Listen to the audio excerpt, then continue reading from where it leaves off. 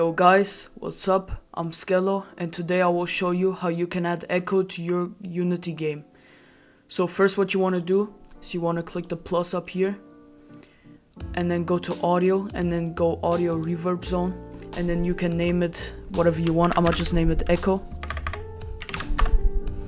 And then what you want to do is you want to, on the reverb preset, you want to select concert hall. And then what you want to do is you want to make minimum distance just as high as you can. So like this is okay. And then whenever you go in game, all hit sounds and player sounds will have an echo. Let me just test this real quick.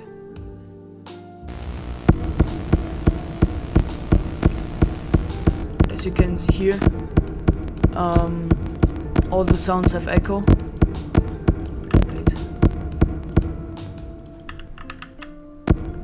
Like if I tap the ground, it's gonna have an echo.